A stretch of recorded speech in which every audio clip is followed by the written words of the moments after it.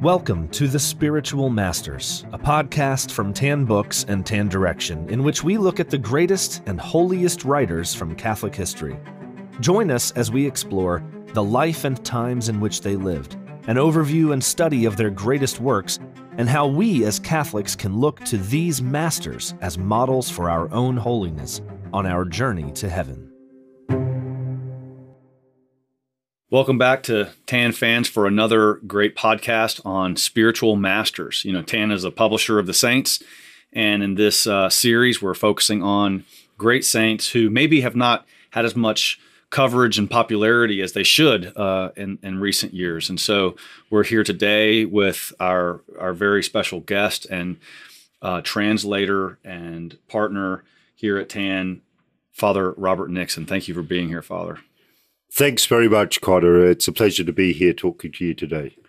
So we're talking about the great Seraphic Doctor of the Church, Saint Bonaventure. And I have a special appreciation for the Franciscans. I've been to Assisi 3 times, or maybe 4 times.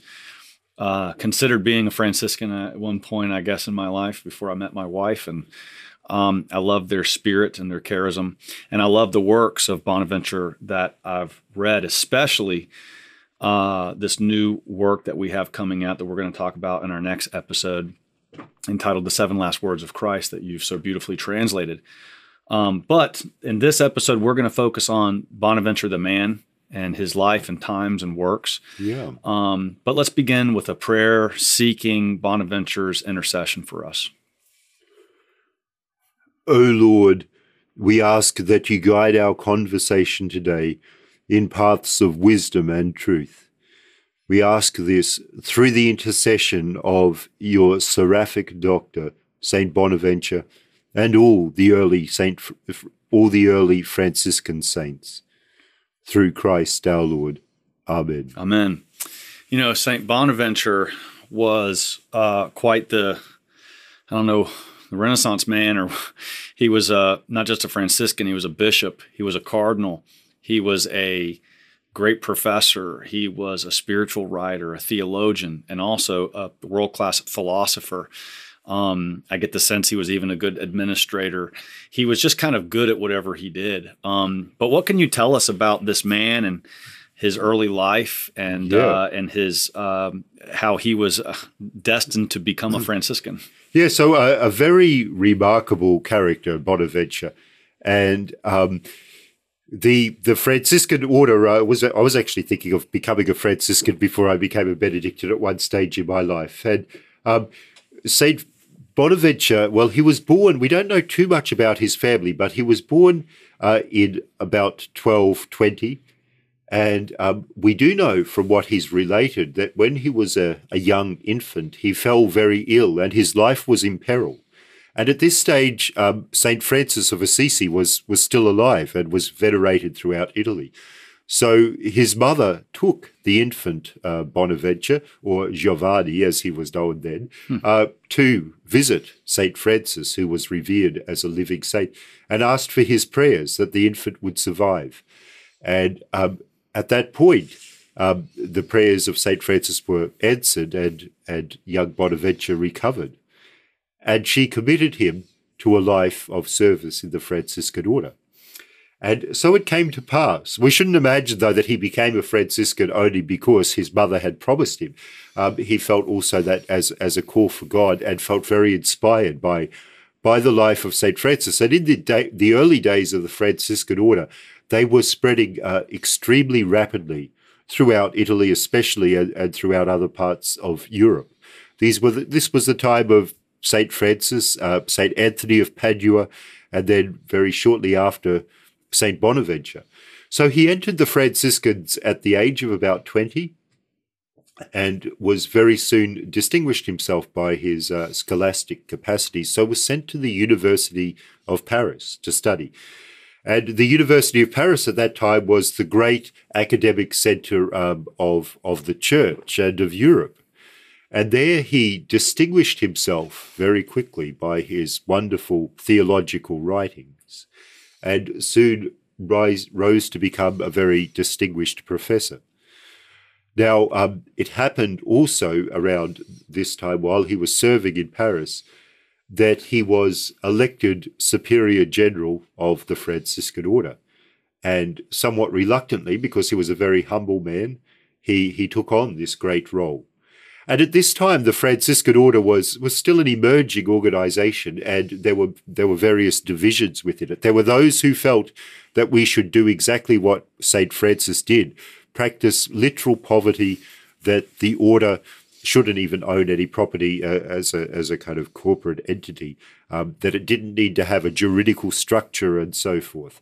Where there are others who were seeking to organize the order a little bit more so that it could function more effectively, so that it would be able to send people for formation for the priesthood and for studies and so forth. So Bonaventure was instrumental in reconciling and holding together these two groups as best as he could. So he wrote firmly in defense of what the leadership of the Franciscan Order was doing, but also wrote with a great deal of sympathy for those who preferred to follow the literal lifestyle of poverty. And he became also involved in the church at a leadership level. So he was instrumental in the election of Gregory X as Pope.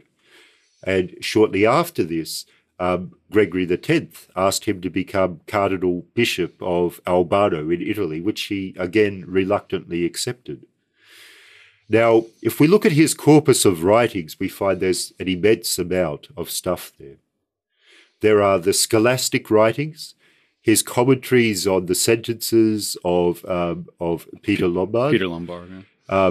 His various books of distinctions. It's almost as large as the theological writings of Thomas Aquinas. On top of this, he also wrote a huge number of mystical works on mystical theology, the best known of which today is probably the Itinerarium Mentis in Deum, the journey of the mind into God. And this book is an absolute classic. Talks about the mind's progressive journey into God through a series of meditative steps. He wrote also a lot of wonderful instructions for people living the religious life and the spiritual life. He wrote a great deal of poetry as well, fantastic poetry, most of which hasn't been translated into English. It's quite difficult to translate into English because the Latin rhymes so consistently, and to keep that in English is really, really hard. And if you lose the rhyme, you lose a lot of the effect of it. One of his most outstanding works, though, in poetic form is the 7 last words of Christ. And this was supported by a range of commentaries on these 7 last words, which are scattered throughout his other works. But he was a wonderful author. And when we look at his life and we reflect that he lived only for 53 years, he died in about 1273. It's amazing that one person could do so much. And Thomas Aquinas was a close friend of his. And Thomas Aquinas once commented when he found out that Saint Bonaventure was writing the life of Saint Francis of Assisi, he said, it's fitting that the life of one saint should be written by another saint. So he regarded Bonaventure as a saint while he was still alive. And Bonaventure, of course, had a very high regard for Thomas as well. So Bonaventure was invited to write the liturgy for the feast of Corpus Christi, which was a newly established feast at that time. And he said, look, I'm not worthy of this. Give it to my friend Thomas, who'll do a much better job than I could. So we see this wonderful relationship of mutual esteem and mutual humility between these two great figures, Bonaventure and Thomas. Where they differ, I guess, is that most of Thomas' work is written for students of theology. It's scholastic. That's what that means. It's basically textbooks to help them prepare for their exams. Whereas Bonaventure wrote some books like that, but he also wrote a lot more spiritually and mystically at times. And it's those mystical works of Bonaventure which are my particular love. I was going to ask you about what is mystical theology? Because I often see his name associated with that. Is it just theology that's distinguished from scholastic theology? What does mystical theology really refer to? So mystical theology is an approach to theology which has its ultimate goal in contemplation, in the leaving behind of all thoughts and words and concepts, to have this encounter with God, an unmediated encounter with God. So that is very much what mystical theology is about, and that is, I think, where Bonaventure really excels. Mm-hmm. You know, I saw a quote once that said Bonaventure was the saint who did theology on his knees. Yeah, and it's referring to, it was theology for him was a spiritual work, because the purpose of it was to enlighten the mind and motivate the heart to be more intimate with God, as opposed to just learning for learning's sake. Yeah.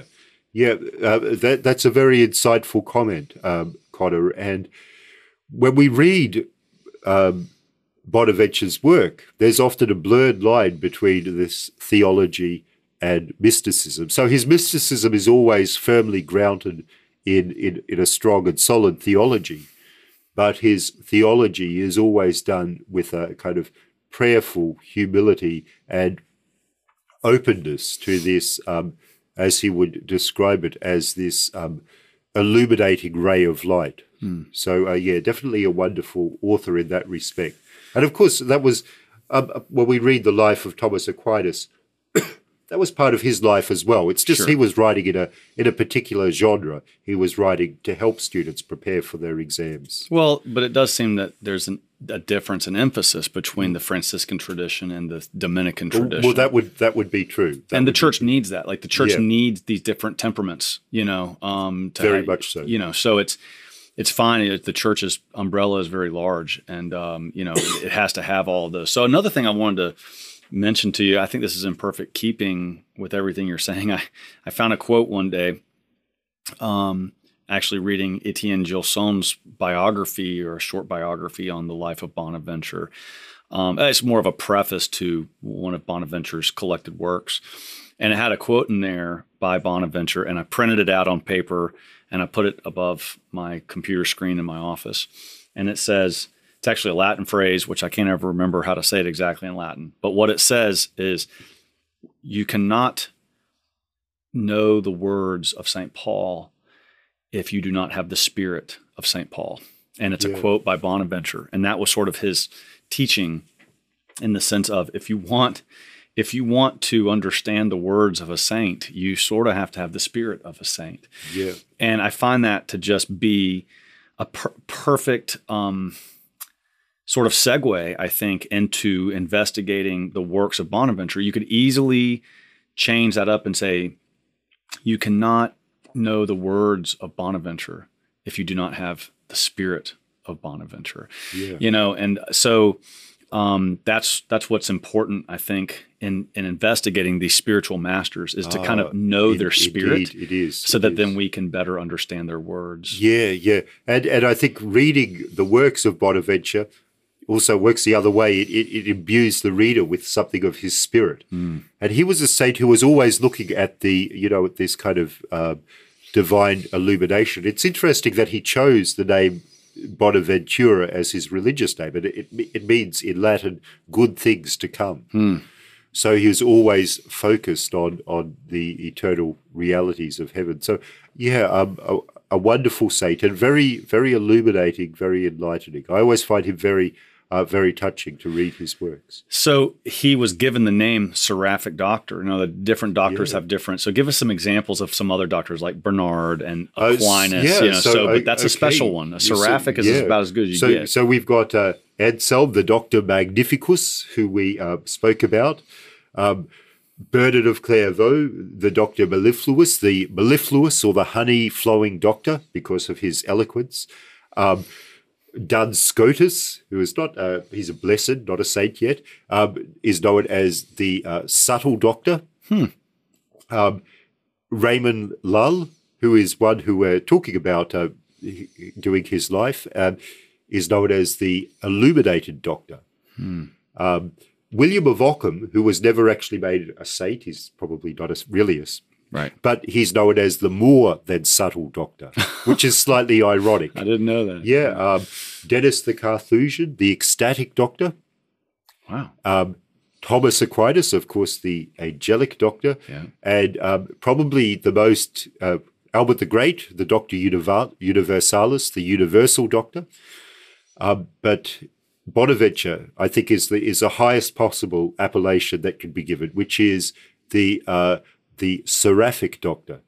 So this is talking about the seraphim, the angels, who are the very highest rank in the celestial court and who are in the presence of God, who have no other role but the contemplation of the face and the glory of God. I think this is a very fitting title that's given to Bonaventure. And perhaps the difference between the angelic doctor, because the angels, is a lower rank, but they're involved in the administration of earthly things, go-betweens between heaven and earth.